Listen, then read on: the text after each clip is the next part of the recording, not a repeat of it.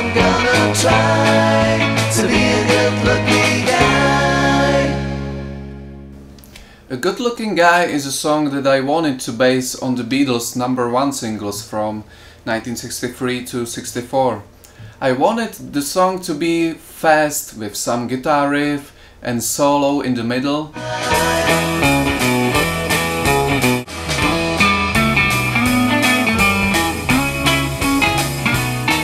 A melody full of energy. Today I'm gonna try to be a good-looking guy with a smile.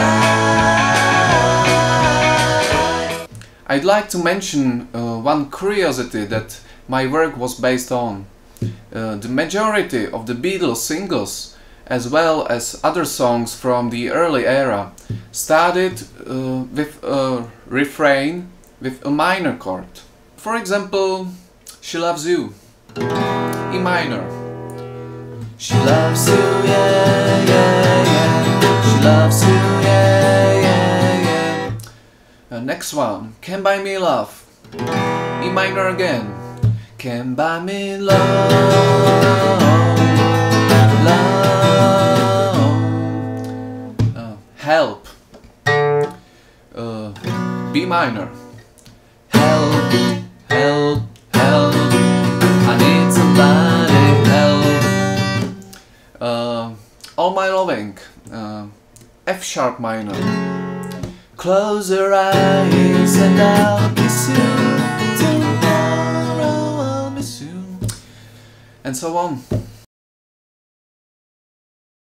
Today I'm gonna try to be a good-looking guy with a smile.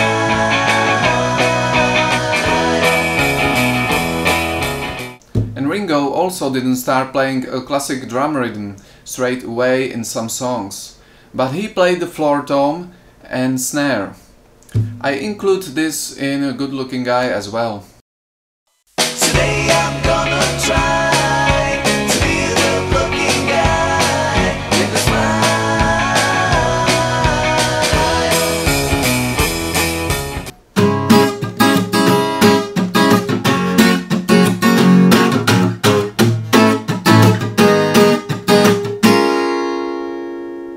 This is another interesting element of the Beatles from She Loves You, which ends with a sixth chord. Two guitars play the same chord, but in a different position.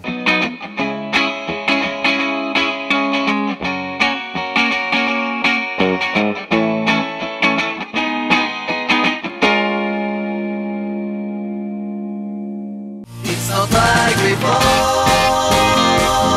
It's not like before.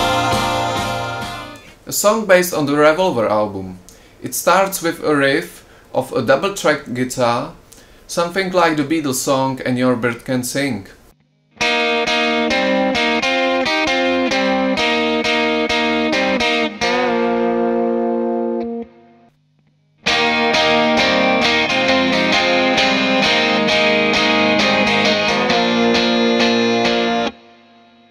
I like the guitar parts in the refrain.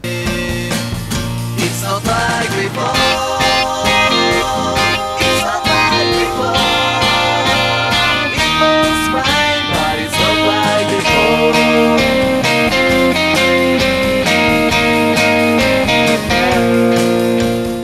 And also the lovely solo played through the fuzz effect based on the Beatles song Taxman.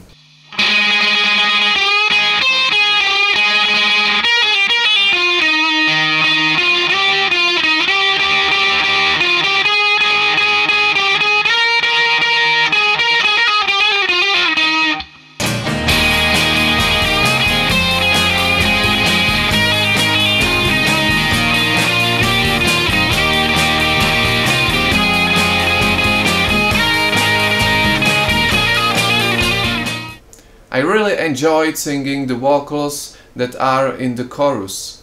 Many vocal tracks are doubled up and some are sang in falsetto, like the song Paperback Writer. It's not like before. It's not like before. It was fine, but it's not like before. I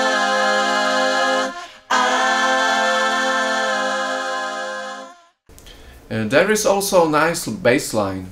Overall, it's one of my favorite songs from the album. I got a question, girl. Don't you see it? Don't you feel it? Everybody knows. Hey, sometimes I can't find your way. You sure I really want it? This is the end anyway. I can't change. I can't change. I Can Change was the first song I wrote in the style of the Beatles. From the beginning, I intentionally based it on the Please Please Me album. I realized that the Beatles used dominant 7 chords a lot and weren't afraid to twist a chord sometimes to make it completely different from the basic scale. There's no reason why I should start to cry. I'm feeling so fine. When I'm feeling blue, you know what to do. That's true, babe. I can't change. I can't change. I took For the opening riff, I used a harmonica together with octaves played on the guitar, just like John Lennon and George Harrison used to do.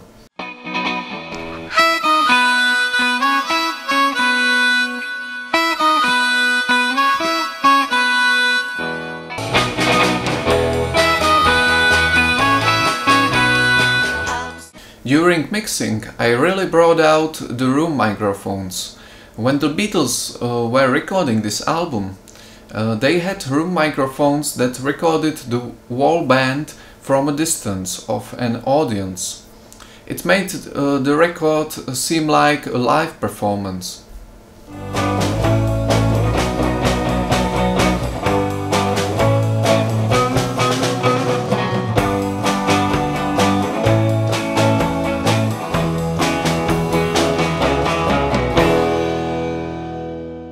Now it's time to get a horn.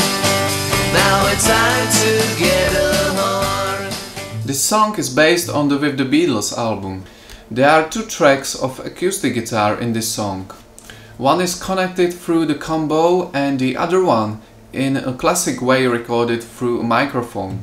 I always imagined which member of the Beatles would play certain parts and whether they would sing.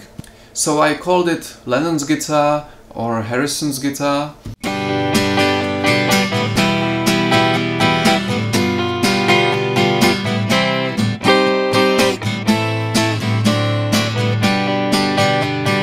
Time to get a horn. Oh, my friend, she cries every night. Go to her and shine your light.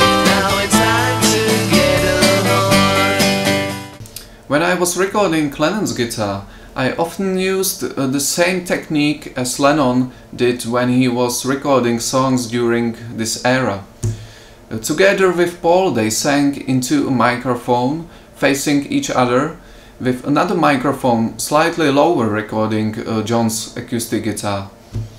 So a little bit of the acoustic also penetrate into the vocal microphone.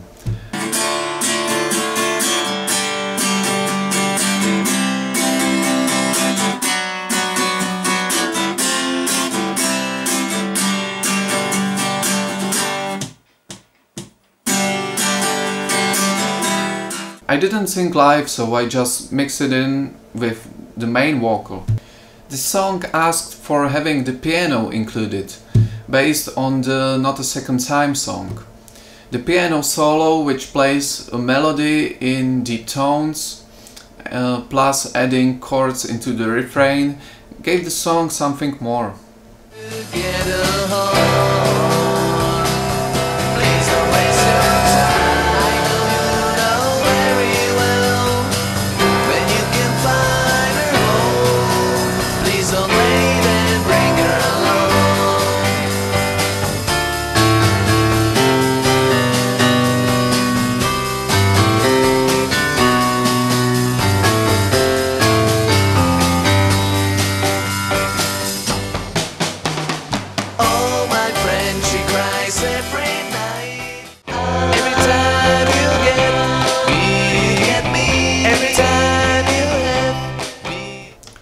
another song based on the With the Beatles album.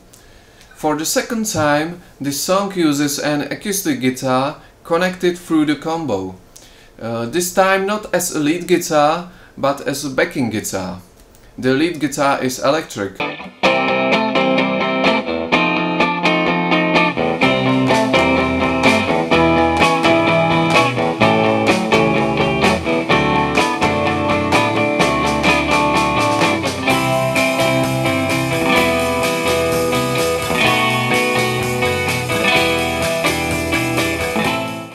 There is an element that the Beatles used a lot. When John sang a certain phrase and George with Paul filled in as a duet or repeated the given phrase. Every time you get me. Every time you have me. Every time your smile gives me more love. Every time more love. I really like the vocal. When you touch me, you spin me round. When you touch me, you spin me round. Ooh, up, ooh, up, up. When you touch me, you shine me out of the sky, out of the sky. I came up with it during the recording of the vocals. This was sang a lot in the 50s rock and rolls, and the Beatles really like using these things. You turn me on. The song is based on the For Sale and Help albums.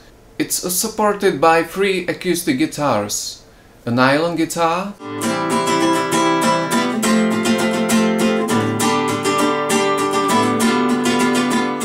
12-string acoustic guitar,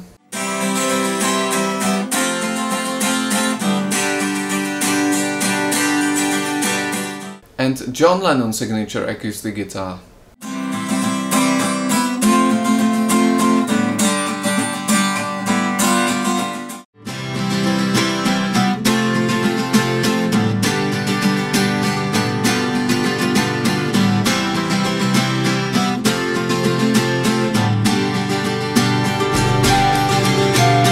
Summertime is here again. You turn me on.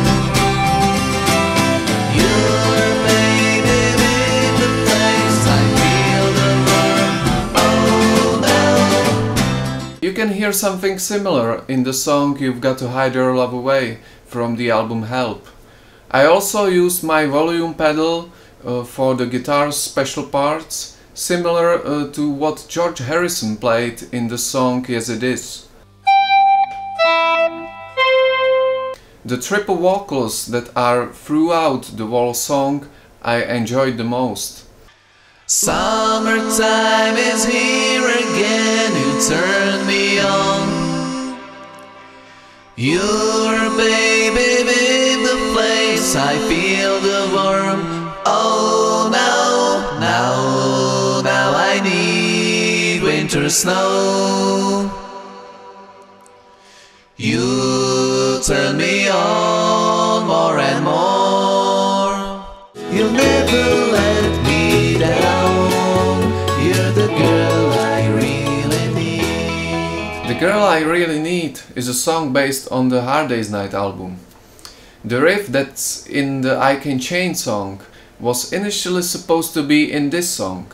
It fitted better in I Can Change, so I wrote another one with the sound of a 12-string Rickenbacker guitar that George Harrison started using in the very album A Hard Day's Night.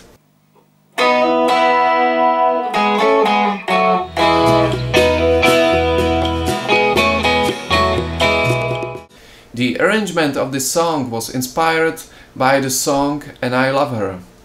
I used djembe, claves, maracas and a guitar with nylon strings.